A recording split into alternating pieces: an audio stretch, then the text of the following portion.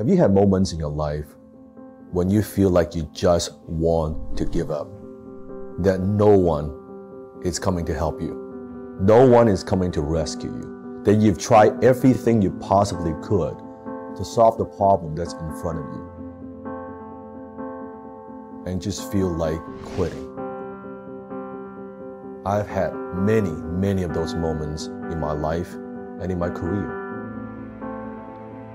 As an entrepreneur, I faced various challenges, competitions, problems on a day-to-day basis.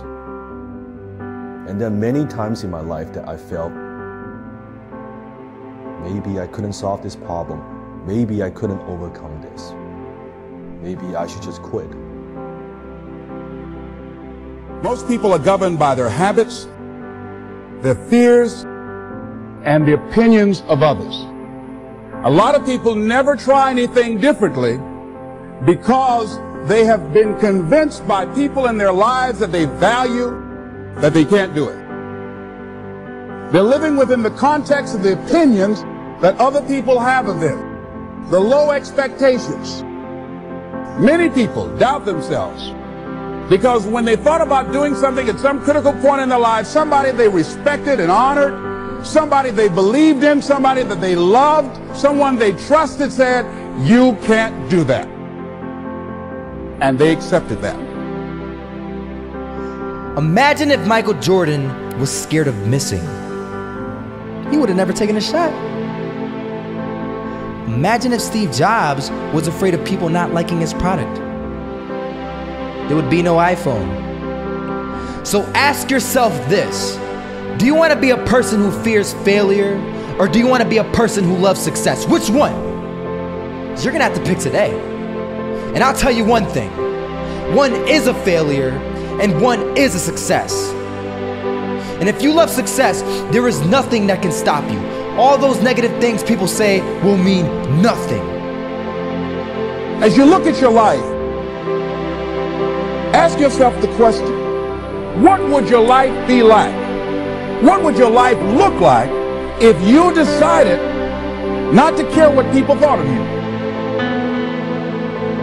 What would your life be like if you decided to give up some of your fears? What would your life be like if you decided to become courageous? What would your life be like? So what I want you to do is think about something you want for you, that's real for you, that's important for you, that will give your life some special meaning and power. When you feel like quitting, remember all of those who said you'd fail. When you feel like giving up, remember why you started. When you feel like quitting, remember what you're doing it all for.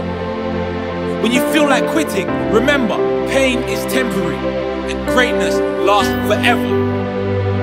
Stop thinking, worrying, looking over your shoulder, hoping for some easy way out, and just do! This is the time that you must wake up and realize that giving up is not the option that you must take. I understand that it's gonna get tiresome sometimes. I understand you're gonna feel like quitting. I understand you're gonna give up and you're gonna wanna say you don't have it anymore. But I'm here to let you know that you got to rise up and you got to continue to push forward and you got to walk down that path. And if you get down, get back up. And if you're feeling alone, you're not alone for very long. You have got to find the inner beast within you because it has yet to be awakened.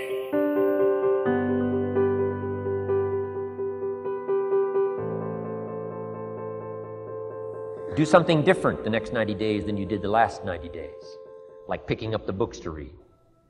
Do something different, like the new health disciplines, relationship with your family, whatever it is, doesn't matter how small it is. If you'll start doing different things with the same circumstances, since we cannot change the circumstances, but we can change ourselves. We can change what we do. And then he gave me another secret to success when he said, What you have at the moment, Mr. Rohn, you've attracted by the person you've become. What you have at the moment, you've attracted by the person you've become. Rich people don't sleep 8 hours a day. That's a third of your life. It ain't but 24 hours in a day. You cannot be asleep 8 hours a day. You can't live in LA and wake up at 8 o'clock in the morning. It's 11 o'clock on the East Coast. The stock market been open 2 hours. They already making decisions about your life and your ass was asleep. The Bible says, he who loves to sleep and the folding of hands, poverty will set upon you like a thief in the night. Whatever it takes to get you to try harder, read more, set your goals, and go for it. You must learn to handle the negative. Don't ignore it. Handle it. You don't have to live in it. You don't have to dwell on it. But you do have to handle it, my opinion. I know some people teach, just turn your head real quick and say, there's no weeds, there's no weeds, there's no weeds. They'll take your guard. So you've got to handle the negative.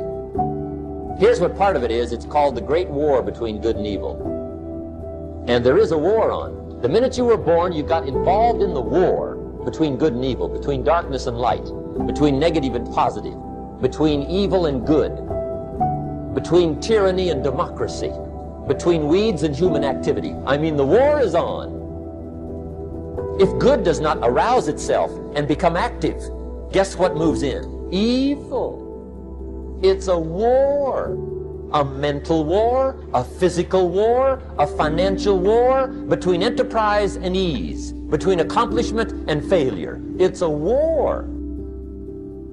Many of us delude ourselves with our words into believing that we're making changes and making progress, when in fact our daily activity is taking us in the exact opposite direction of our affirmations. Why would you walk in the opposite direction of your dreams? The man dreams of wealth and walks daily towards certain financial disaster. The man wishes for happiness and thinks the thoughts and commits the acts that take him to certain despair. So to have a prosperous life, start a prosperity plan. To become wealthy, start a wealth plan. Remember, you don't have to be wealthy to have a wealth plan. A person with no means can have a rich plan. If you are ill, start a health plan. If you don't have energy, start an energy plan. If you don't feel good, start a feel-good plan. If you're not smart, start a smart plan. If you can't, start a can plan. If you haven't, start a have plan. Anyone can. Even a bad person can start hearing good messages and reading good books. Recognize that the start of the better life, the happy life, the wealthy life is today. This is exciting. Both the process and the result can begin today.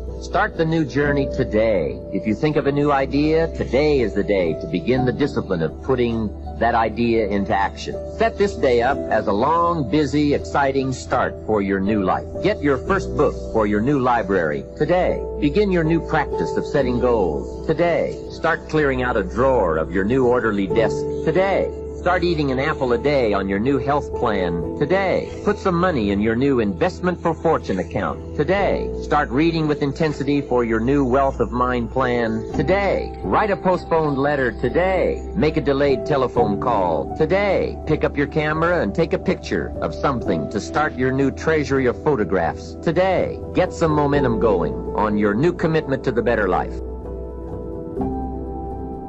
Your brain is the most powerful weapon in the world.